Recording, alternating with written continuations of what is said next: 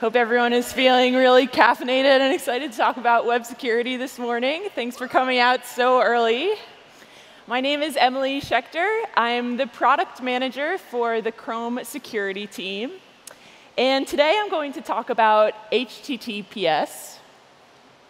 And I'm really excited to talk to you about HTTPS this year, because this year we've reached a turning point where we're finally starting to see a whole lot of HTTPS out there on the web.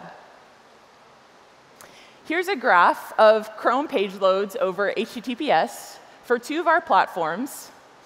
And you can see that recently, things have really taken off. More than 3/4 of Chrome page loads on Windows are now HTTPS.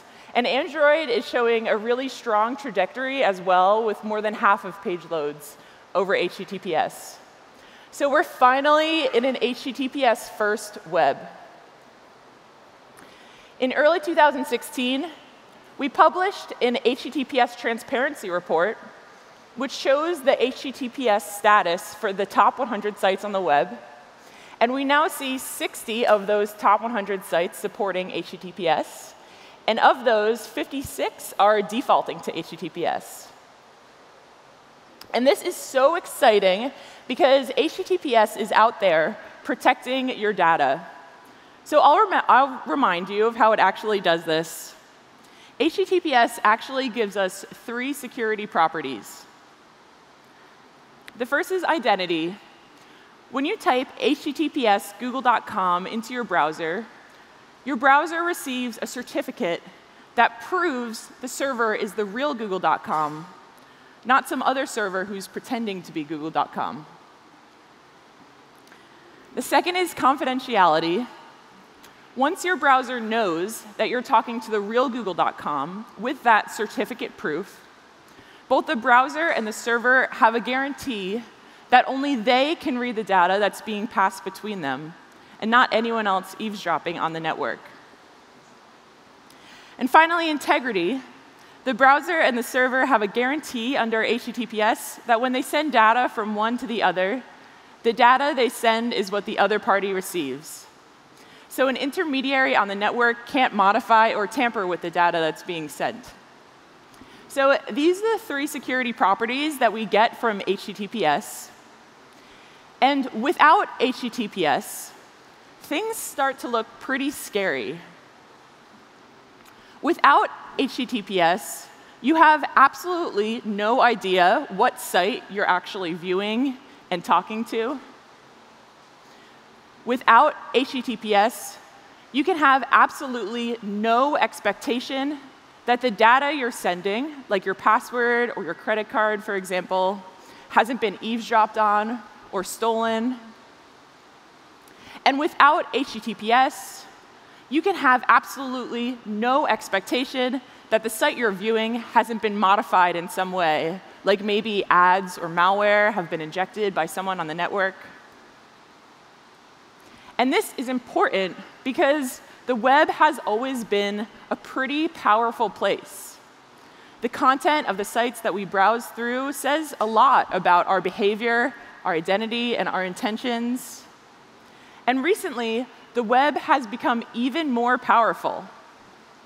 New APIs allow sites to know more information about us than they ever have before. And the more amazingly awesome and powerful we make the web, the more important it is for us to not give these superpowers to a bad actor. Protecting your site with HTTPS is like locking your front door before you leave the house. It's really just the bare minimum in terms of responsibility for that great power. HTTPS gives us the guarantees we need to trust using the web, and this is why Chrome and the web security community want to move towards a web where HTTPS is everywhere. So HTTPS is important, and what's great is that we're seeing so much momentum as the whole web ecosystem moves toward a place where HTTPS is everywhere. We're seeing sites around the world across different verticals and industries migrating to HTTPS. And we're seeing different pieces of the HTTPS ecosystem come together to make it really easy and automated for new sites to be HTTPS by default for free. A vital piece of this HTTPS ecosystem is the certificate authority ecosystem. So certificate authorities give sites the certificates they need to use to make HTTPS connections. Let's Encrypt is one of those certificate authorities. It happens to be a free and automated one. And they've published some really amazing metrics that show how HTTPS is taking off at scale across the web. As of January, Let's Encrypt was supporting more than 20 million active certificates in total. And I just checked yesterday, they tweeted that they just passed 40 million secure websites, which is really pretty amazing. They've even issued more than 1 million certificates in a single day a few times. So this is amazing progress towards getting the whole web to be HTTPS everywhere. And one of the ways that Let's Encrypt has taken off is by partnering with platform players and website creation tools. So one of these platforms that has enabled massive HTTPS ecosystem change is WordPress.com. For those not familiar with WordPress.com, you can use the platform to create beautiful websites and blogs for free, or enhance them with premium services, or add WordPress solutions for enterprises. To give you a sense of scale, WordPress.com has to date secured over 1 million unique customer domains. So I talked to WordPress.com to get a sense of their story and how they got there. So in mid-2014, WordPress.com took their first steps as part of an initiative called Reset the Net. And this involved migrating all WordPress.com subdomains to HTTPS. So this is all sites without custom domains, as well as their WordPress.com admin traffic. Then in January 2016, WordPress.com switched their first 100,000 custom domains over to HTTPS only. And they actually did this by working with Let's Encrypt. So Let's Encrypt gave WordPress.com an efficient and automated way to provide certificates for hundreds of thousands of sites at scale. And by April of last year, WordPress.com had moved traffic for all of their customer domains on both WordPress.com and on custom domains to HTTPS. And they make it really easy. It's not opt-in, it's on by default. And it's not a paid premium. It's for free. And there's no configuration or intervention required at all. So scaled support from platforms like this and from all around the web ecosystem has helped us get to this amazing HTTPS-first web where most of the top sites on the web are supporting and defaulting to HTTPS. But we weren't always here. So this is not too long ago, back when we first published this HTTPS transparency report in early 2016, really not very many of those top 100 sites were supporting HTTPS. And of those, not too many had HTTPS by default. So we didn't really know if HTTPS was going to take off everywhere. And this was because there used to be some pretty significant challenges to migrate to HTTPS. When you used to think about migrating to HTTPS, maybe you used to think that it was going to be expensive, or it was going to hurt the performance of your site, or it was going to be a lot of maintenance. And a lot of these hurdles really have gotten much easier in recent years because people all over the web ecosystem have really cared about getting to a future where HTTPS is everywhere. But even with these improvements, HTTPS migrations do take careful planning, they take time, and they take coordination. So for the rest of this talk, we'll go over 3 case studies from sites who have recently migrated to hear firsthand what challenges they did come across and what they learned during their HTTPS journey. And I'll finish by talking about some upcoming changes in Chrome and what these changes might mean for those remaining HTTP sites. So we'll start first with CNET. CNET is a site that publishes tech product reviews, news, videos, and more. So to hear firsthand about their HTTPS experience, please welcome the Vice President of Engineering and Technology at CNET, John Sherwood.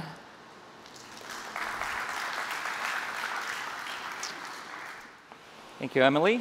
Hi, everyone. Thanks again for coming out so early on a Friday, especially after the concert last night. I'd always dreamed of performing on stage at the Shoreline. I didn't think it would be in a parking lot, in a tent, but I'll take it. Just give you a little context, first of all. CNET is the world's leader in tech media brand, with tens of millions of people coming to us every month to consume our tech news, our product reviews, our how-tos and videos on multiple platforms. We were founded in 1994, which may mean we're older than some of you here, and that also means we have a very long tail of content that we have to deal with. CBS acquired CNET in 2008 to form CBS Interactive. Nearly 300 million people come to our properties every month, which makes us the 7th largest digital media property. And for some context, the top 5 include Google, Amazon, Facebook, Microsoft, and Yahoo. So we're in pretty good company. Most recently, we just won 2 Webby Awards for Best Consumer Electronics Website, as well as a People's Voice Award. And we're very proud of those. So today I'm going to talk to you about our path to HTTPS. I'll highlight some of the challenges we face and how we resolved them, as well as some key steps we took for our rollout and how we mitigated the risks. And finally, I'll cover some of the results of our transition. I'm going to warn you that this timeline may look rather long, and a couple of things. We did have some of the challenges that Emily mentioned, as well as we took a very conservative approach because we wanted to protect our business. So for now, we'll start back in Q4 of 2014. So of course, we'd been using HTTPS to provide a safe and secure environment for our users when their personal data was involved for things like login and registration. However, we discovered that secure iframes in a non-secure environment were vulnerable to attack, and this meant we had to change some of our user experience. That didn't make our product team very happy. We also had, and then in late 2014, Google announced that HTTPS would become part of the ranking signal. And as intended, we were incented to take advantage of that. Another driving factor was we wanted to take advantage of the performance improvements that HTTP2 could give us, such as multiplexing or single connection. There were additional capabilities that HTTPS would unlock, such as geolocation. And we also wanted to build a progressive web app. And this would require a lot of service workers to allow for push notifications or offline mode. So we were very excited, and we wanted to start taking a look at how we could move to HTTPS. And unfortunately, we discovered there were some big challenges.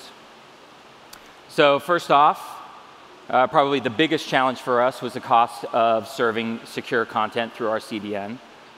It was going to be extremely expensive, so we were going to have to renegotiate that contract, which we did in late 2015. We would have to work with a lot of our ad clients and providers and third parties to give us safe and secure tags. This required a lot of outreach and education. We actually had to tell some people, no, you can't just put an S at the end. We also had to update our entire video stack. We had the same CDN cost and ad tech issues, but we also had to make some significant changes in our delivery infrastructure. And then, of course, there were the unknowns. We'd heard horror stories of sites that had moved over to HTTPS and had bad impact on their SEO performance. We were able to meet with a few of them and talk about best practices, what had gone well, what had gone wrong with their migrations. For example, one of the sites told us that they had turned on their 301 redirects, but they had not unblocked their secure robots file. So search engines were following the redirects and then not able to crawl their secure site. And it took them a few hours to discover that. And Google's also published a lot of best practices, which we followed to a T and helped us a lot. We had also heard ad CPMs were going to be much lower. And unfortunately, this was not really something we could find out from other people. We just heard rumors, so we had to test that one ourselves.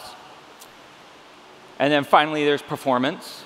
We were concerned of the impact that HTTPS was going to have on every single request. Of course, there are techniques you can use with HTTP 2, as Emily mentioned. And in fact, last year at Google I/O, there was an excellent talk called Myth-Busting HTTPS, and it covers a lot of these. So by Q4 of 2015, we'd resolved most of these challenges, and we were ready to get serious about our migration. So to mitigate the risks, we knew we had to take a phased approach. First off, we formed a small team, and it was led by 2 rockstar engineers who are here, Tyler Batliner and Jonathan Miller, so you should hit them up afterwards if you want to get the gory details about what actually happened.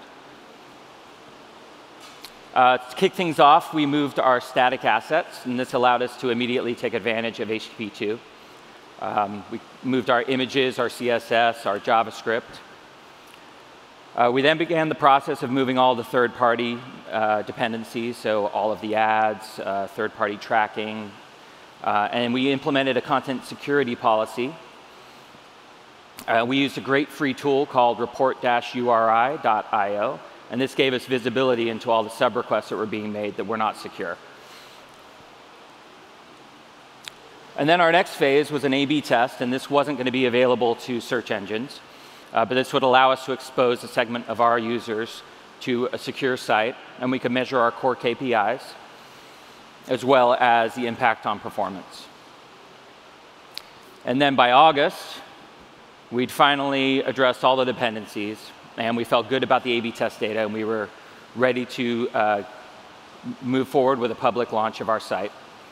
We did it in 7 phases over the course of about 2 months.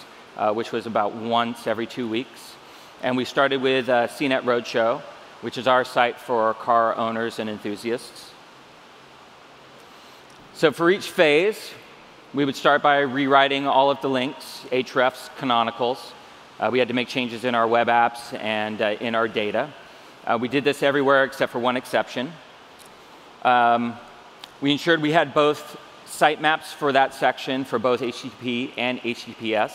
And here's where the one exception is. Our HTTP sitemap included HTTP references. That way, when we turned on our 301 redirects, the Googlebot could find and follow those links and find our redirects and index us. Then we updated our robots files to include those sitemaps. One thing to note, our secure robots file had already been crawled and cached by Google.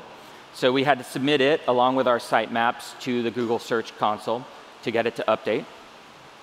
And then finally, we turned on 301 redirects, and we launched and started monitoring all our core KPIs. And so we monitored our site metrics, all of the search engine refers, 301 redirect levels, and our ad performance.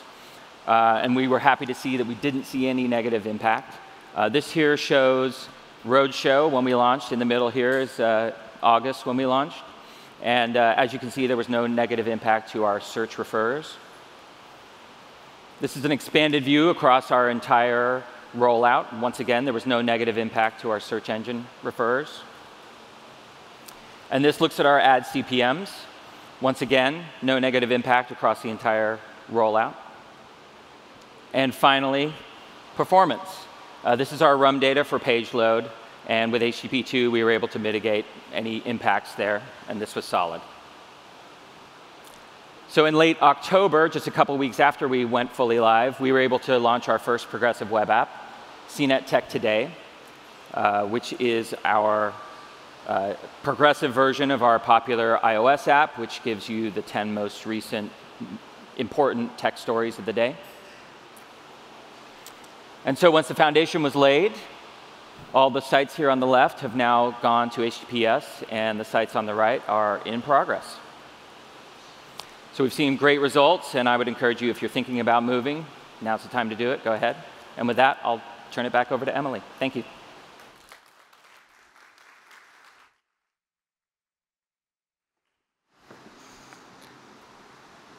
Thanks so much, John. Those are some really cool graphs to see. So as you just heard from CNET, HTTPS migrations can actually be quite complicated. And this really depends on how complex your site is. HTTPS migrations can require careful planning to make sure that the migration goes smoothly. So I'll use a second case study to highlight how project management and migration planning can help ensure a smooth transition. Rakuten is one of the world's leading internet services companies, offering a wide variety of services for consumers and businesses with a focus on e-commerce, finance, and digital content. Rakuten is headquartered in Tokyo, and it operates throughout Asia, Europe, and America. And you may know some of these Rakuten companies. Their e-commerce platform, Rakuten Ichiba, is the largest e-commerce site in Japan.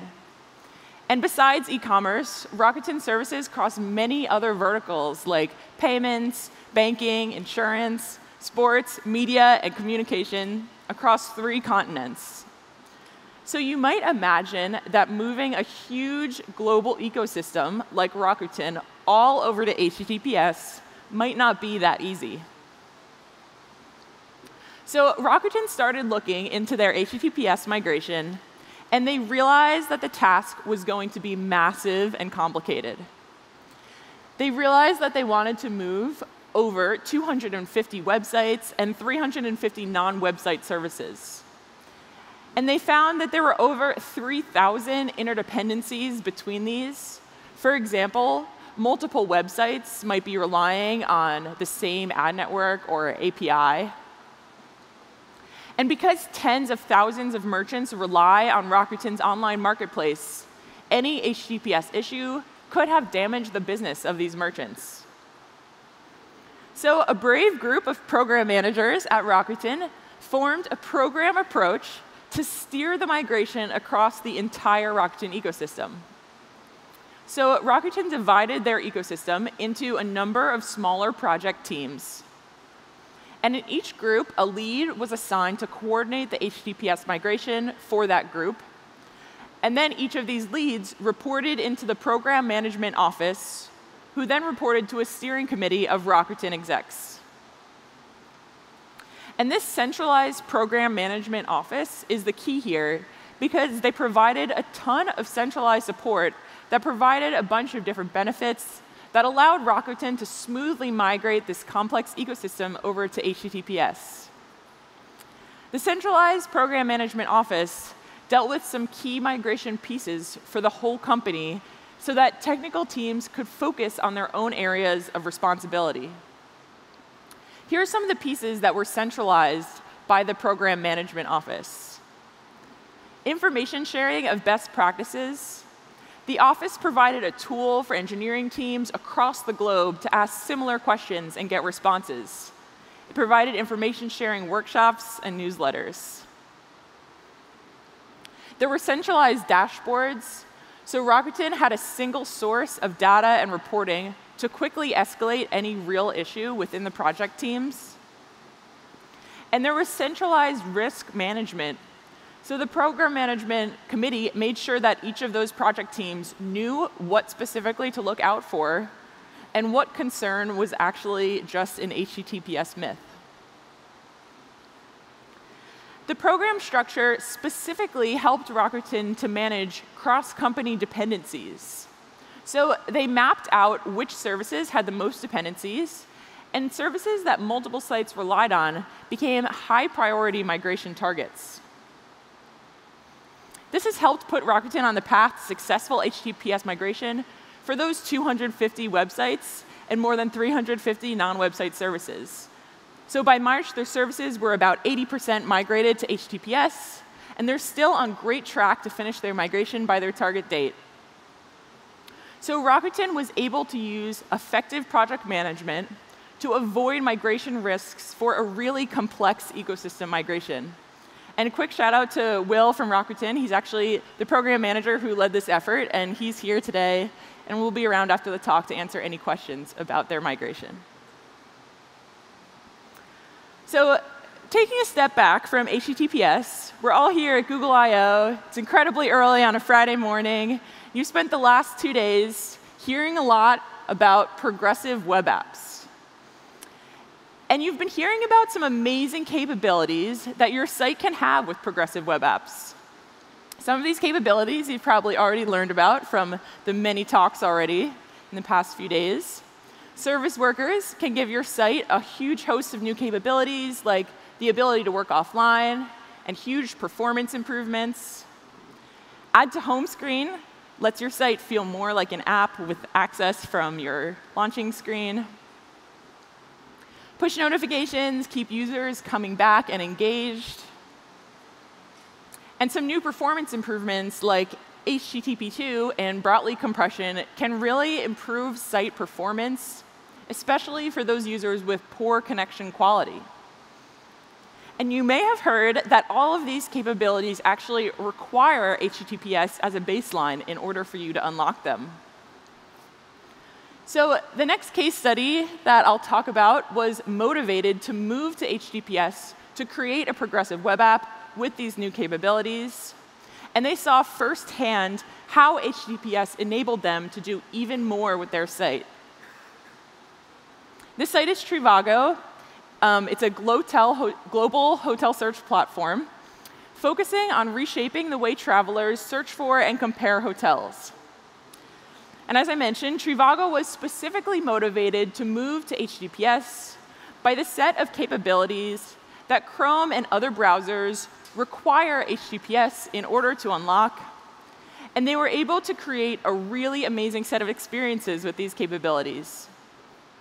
So here's what some of these capabilities look like for Trivago. With Add to Home Screen, a dialog allows users to access the app from their home screen. Trivago's new offline awareness helps users even when there's no connection. This is a huge improvement from losing frustrated users who lost their connection while on the site. And they mentioned actually about 2% of their users will lose a connection one time while they're on the site. So instead, you can now play this fun maze game. Kind of reminds me of the Chrome offline Dino game. And they can also create functionality like helping people to retrieve hotel information when they're offline traveling. And Trivago will also roll out push notifications so that users can be notified when the price for a certain hotel drops significantly. And they also rolled out some amazing performance improvements with service workers and HTTP2. You've probably heard a little bit about service workers already today. HTTP2, if you haven't heard of it, it's the next version of HTTP, which is now supported in many browsers, including Chrome and Firefox. And using HTTP2, you can do things like multiplexing and server pushing, which optimize performance for HTTP requests, especially for your users who have the worst and the slowest connections. So I'll give you a quick PM explain about how cool HTTP2 is.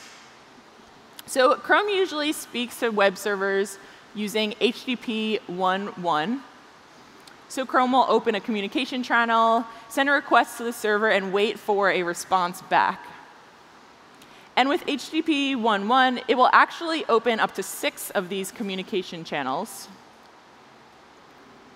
So now with H2, there's actually only one communication line using what's called streams to transfer data. So the data will be broken down and sent back in chunks according to the priority of the request. This is called multiplexing. And besides multiplexing, the server will also assume that Chrome will want a few other files, like CSS and JavaScript. And this is called server pushing, where they send it automatically. And all of this together makes H2 way more efficient than HTTP 1.1. Remember, this is only available over HTTPS. You might wonder, why is this only available over HTTPS? There's actually a really practical reason for this, and that's compatibility. There's some intermediaries and things like proxies that are likely to get kind of confused or in some cases actually break things when they see HTTP2 traffic because it looks so different from HTTP1 traffic. So we need the integrity guarantees of HTTPS to be able to support HTTP2 without breaking things. So Trivago rolled out HTTPS and H2, and here's what they found. With their HTTPS migration, they saw no major performance effects for their central markets of the UK and Germany. They did see some minor impact on some HTTPS connections, but they were able to win it back and more using available optimizations. At the same time that they migrated to HTTPS, they added some new dedicated HTTPS terminator nodes, and they turned on another performance optimization called Keep Alive.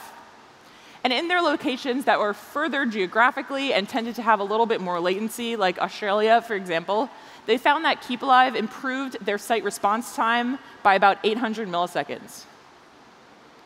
And then they started sending HTTP2 requests at the beginning of April, just about a month and a half ago, and their data already looks really great. Their average number of connections dropped sharply because of that HTTP2 multiplexing, where multiple assets are sent over the same connection. So here's a graph of the average number of connections to Trivago's CDN. And you can see that on the day they turn on HTTP2, the number of connections is dropping sharply. Trivago also shared that before starting their migration, they were similarly concerned that it might affect their SEO. So they carefully measured their SEO during the migration, and what they actually found was that HTTPS did not negatively impact their organic search impressions and clicks. So here's a nice graph of their search clicks during the migration, and you can see that as the traffic switches over to HTTPS across their platforms, there's even a positive impact on SEO, which they think might be partly due to seasonal effects. So Trivago's HTTPS migration enabled them to create amazing and fast experiences with their web app. So we just talked about 3 cases from sites who recently migrated to HTTPS. And you've heard about the drivers that cause these sites to want to migrate to HTTPS. So for the past few years, I've talked to a bunch of sites about their HTTPS migrations. And when I asked them about what drives them to migrate to HTTPS, many of them actually mentioned browser UI. So in Chrome, we indicate connection security with an icon in the address bar. And we've actually changed this icon over time to more clearly explain the risks of non-secure HTTP. So this is what our icon for all HTTP sites used to look like. And this was a problem because it did not give users a warning, did not communicate the risks of using non-secure HTTP. We would like to represent non-secure HTTP sites with this scary, dangerous triangle icon. But if we were to introduce this icon right away on all HTTP sites, we think it could actually cause harm. When users see warnings too many times, it's proven that they'll get what's called warning fatigue, where they stop paying attention to warnings. So we don't want to introduce warning fatigue. Plus, we don't want the internet to seem like a scary place. We don't want people to be afraid of using the web or to stop using the web. So we're on a mission to be honest without inducing chaos and panic. So we have a plan to slowly introduce browser UI so that we can balance exposure to the warnings while gradually increasing honesty about HTTP. So in January of this year, we began showing warnings on HTTP pages with password or credit card form fields. And we chose this as a first step because there's limited user exposure to HTTP password and credit card pages, so there's really low risk of warning fatigue. And also because it's conceptually pretty understandable to users that there might be some risks involved with transmitting a password or a credit card online. And we did see great impact from this change. In Chrome Desktop, we actually saw a 23% reduction in the fraction of page navigations that include password or credit card forms over HTTP since we've launched these warnings. So we decided that we're ready to take the next step. So I'm happy to announce that starting in October with Chrome 62, Chrome will show this not secure warning in 2 additional situations. First is when users enter data on an HTTP page. As shown here, the warning will expand when you type into an HTTP page. In addition, we also think that when you're browsing the web in Chrome's incognito mode, you might want to know when your connection isn't actually private to others on the network. For those that are not familiar with Chrome incognito mode, it's a Chrome privacy feature that opens a new window where Chrome won't save your browsing history, so others who might use your device won't see that activity. But it doesn't change whether your connection to those sites, HTTP or HTTPS, are private to others on the network. So in Chrome 62, we'll show the not secure warning on all HTTP pages visited in incognito mode. So we hope that these gradual changes will help users to understand the risks of non-secure HTTP. And we also hope that announcing the change ahead of time gives sites that are still HTTP ample time to migrate before users start seeing the warning. So we've talked through cases from CNET, from Rakuten, and from Trivago, who've shown real-world examples of smooth HTTPS migrations. They've shown how HTTPS can help unlock amazing capabilities to create awesome features that delight users, that help their business, and that help protect their data. And finally, we've talked through some upcoming changes in Chrome that will help users to understand the true lack of security in HTTP connections, and that hopefully will help bring us even closer to ubiquitous HTTPS. We're in an HTTPS first world, but we're not all the way there yet. So if any of you work at a company with a website and your site is still HTTP, I encourage you to go out there and start planning what it means for your website to migrate to HTTPS. If we continue working together, we can make the entire web secure by default.